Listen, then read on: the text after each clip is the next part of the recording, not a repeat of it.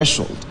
Should you have fronted this to the ICC? Did you use all the legal instruments that we have around here in the country and Africa, going to the East African Courts of Justice as well? You have also the Africa Court of Appeal as well. Did you exhaust all the avenues that you had? Yes, I want to. You know, one of the roles of a president is to unite the nation, as required by the Constitution. So the moment you form government, even when you have opposition, it should be that you are embracing every Kenyan to feel that they belong to that country. But unfortunately, this is what has happened. We have split the country between Kenya Kwanza and Azimio in the judicial system, so that you have Kenya Kwanza minded judges who are there to fight for Kenya Kwanza. No. I think these are ridiculous. This is a ridiculous statement. Wait. You can't allow this on air. Mheshimiwa, you can't give do time to that. rebut. Yes, can you just finish his train? Without evidence, how do you do that? I'll get to the police also. No. You have people in the police. We are degenerating now. We are degenerating. You cannot do that. You cannot say that. It's You the most cannot say unfortunate that situation. on national TV. Judges, you are an advocate of the High Court. You cannot blunt a judge that he is Kenya Kwanza or is Azimio just because he's ruling for you or against you. You are in that court and you know, if you don't agree with a judge, you believe that he's biased against you, there's a proper application to file. Yes. You have not brought that application,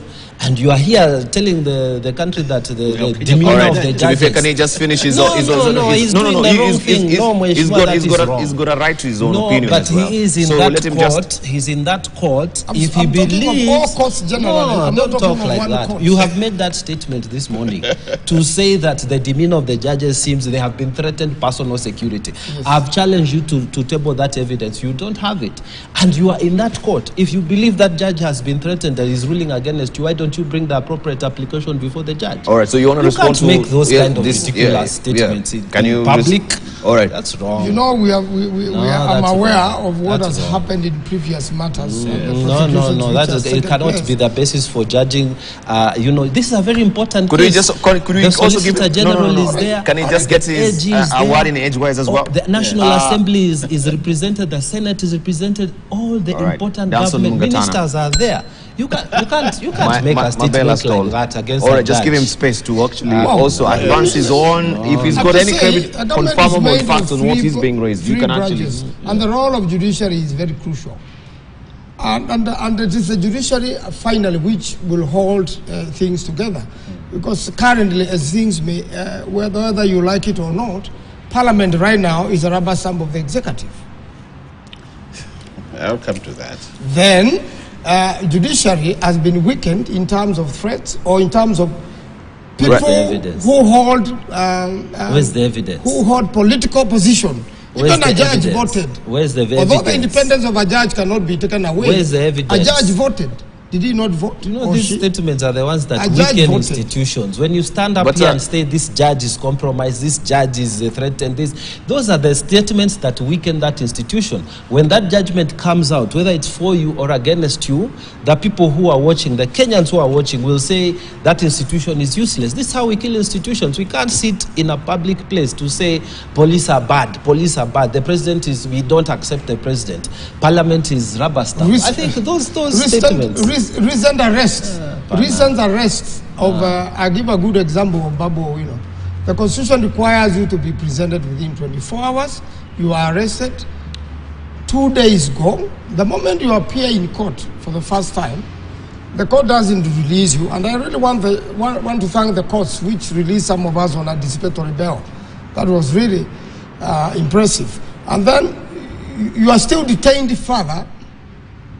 Even when 24 hours are over and you have a right to bail, and that doesn't happen, and you are still detained further. So with those sort of recent arrests, and there were threatened to be many, and the threats which politicians have issued, you know, you have seen the talk of Ishungwa.